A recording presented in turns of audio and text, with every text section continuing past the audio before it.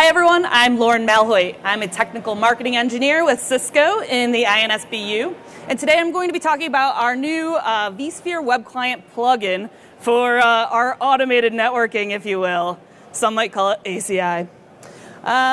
First of all, I'm just going to do a demo, right? The whole thing's going to be a demo, no slides. This is literally just a plugin that goes into your web UI. I know, that dreaded web UI, but it's actually gotten way better. Way more reactive. It's kind of awesome these days, and it's getting even better, so I hear. I can do all sorts of things in this web UI. I can create a tenant, and I eventually will. Let's say I call it SaaS test. I could call it anything I want. It's arbitrary, but you will probably want to do something descriptive, right? So I've created a tenant. This is a logical container, kind of an administrative container. I'm sure you're all familiar with multi-tenancy. I can go in and look at my networking, go to that tenant now. And I have a VRF and a bridge domain. If you're not familiar with these concepts, you might want to look into some ACI fundamentals here. I'll get rid of that thing there. I guess I could do that. Now looking in my APIC, which is my controller, I see that that tenant has been created because the APIs are talking to each other, they're pushing and pulling, and now we have all that information everywhere. I can go into my networking. I can see that default bridge domain and VRF that's already been created automatically. Now you can get rid of these. You can get rid of them in the APIC. You can get rid of them in the vSphere web UI. You can make your own. You can add more. That's kind of up to you in a design scenario. I can also do what are called application profiles. These are basically EPGs, contracts, and layer 4 through 7 services. I just drag and drop an endpoint group down into my canvas. Give it a name. Remember, all from the web UI. Let's call it EPG app test, because that's what every application tier has, right? I can select the distributed switch that I want to use, either the vSphere distributed switch or an AVS I've created.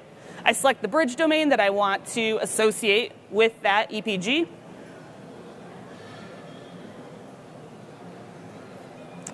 I can turn on intra-EPG isolation. We all like to talk about microsegmentation. This will actually isolate your VMs within your endpoint group. And now I have a new EPG. I can also create what we're calling a microsegmented EPG, or what looks like a USAG EPG, which we fondly call it. Say this is my web test. Now the USAG EPG is a little different. I set it up the same in the beginning. Still an endpoint group, still just contains VMs or bare metal endpoints, et cetera, et cetera. Give it a bridge domain. Maybe turn on intra-EPG isolation. Maybe this is in my DMZ and I don't want those VMs talking to each other. But I can also turn on what we're calling microsegmentation.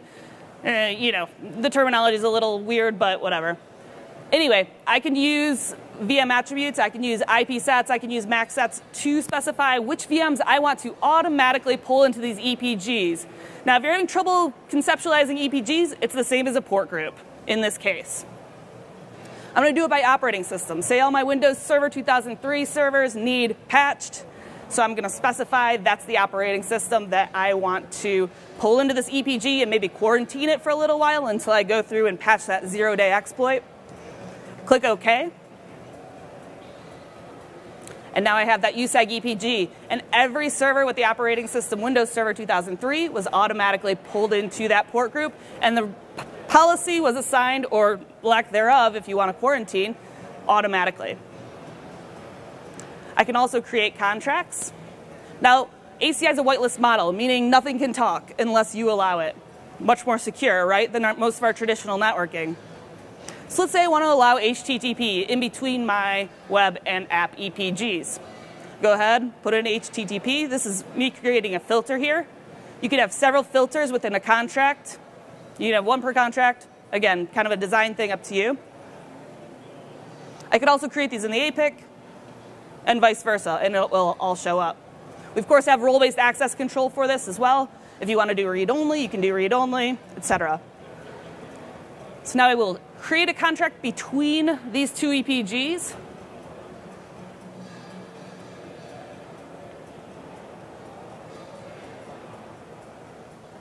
Give it a name. Maybe kind of a generic name like web because it contains HTTP. I could put HTTPS in there. I could put ICMP in there. whatever I want. Common services like DNS, DHCP. I go in and find that filter, drag it over. If I had other filters, I'd drag those over too.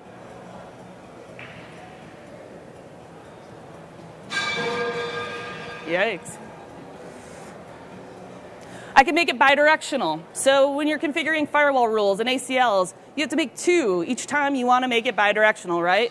With this, you just toggle on that bidirectionality, and you're done. I can also include layer 4 through 7 services. These can be physical, they can be virtual. We don't even care if they're Cisco. They don't have to be an ASA. It could be an F5 load balancer. It could be a Fortinet firewall, Juniper, anything you want it to be. That would get stitched in right into that contract. If you want deep packet inspection, stateful firewalling, load balancing, like I said, pretty much any layer 4 through 7 service that you're going to want in your network. Now, just to ensure that this isn't all just magic, I'll go back into the APIC and show you that this has all been created. You can see my SaaS test application profile has been created.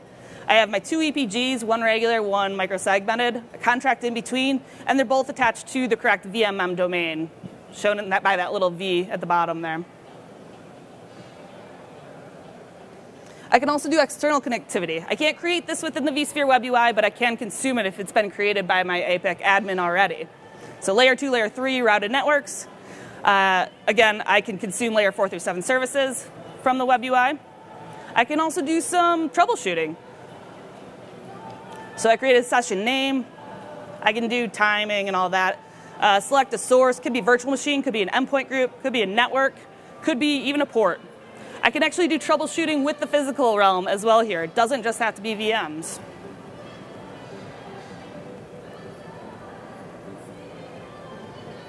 I select Ubuntu Web 1, which is in my environment already.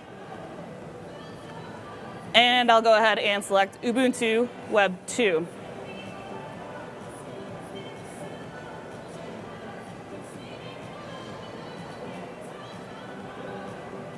Show defined policies. Well, what happens is I'm going to get an error that says these endpoints are in the same endpoint group. So let's say I'm having trouble pinging between the two. They can't communicate. Well, the problem might be because I have intra-EPG isolation turned on, and that warning told me that.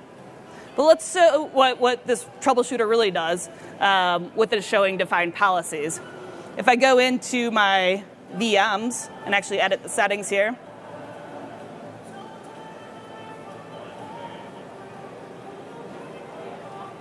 I just left this in so you guys knew I actually do work with vSphere sometimes and know what I'm talking about a little bit. I'm going to put them in different EPGs. Now these EPGs look a little funny because they are, or port groups, I'm sorry. They look a little funny because they were actually created as EPGs. So it shows you exactly where they were created, what application profile they belong to, which tenant they belong to. And that's why they are separated by like those pipelines, right? So I put Ubuntu Web 1 in one EPG, and I'm going to put Ubuntu Web 2 in a different EPG. And again, let's say I'm having trouble pinging between the two.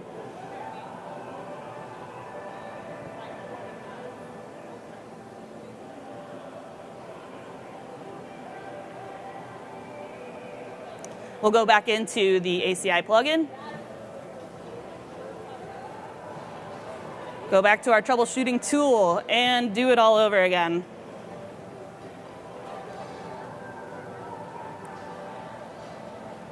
Again, we're going to select Ubuntu Web 1 and Ubuntu Web 2.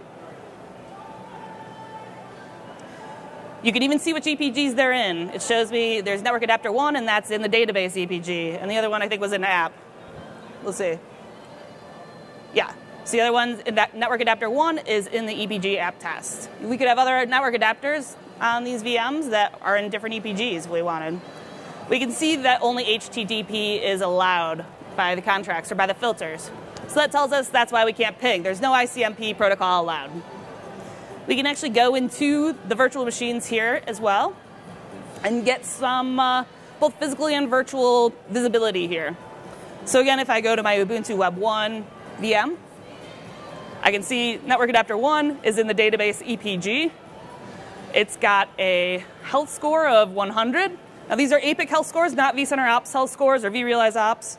I can see which tenant it's in, and I can see which application profile it is being applied. Same with Ubuntu Web 2. And that's about the gist of the vSphere plugin for us. So thanks so much for watching. If you guys have questions for me, I'll be around right after the next presentation I do. And well, thanks again to vBrownbag as well.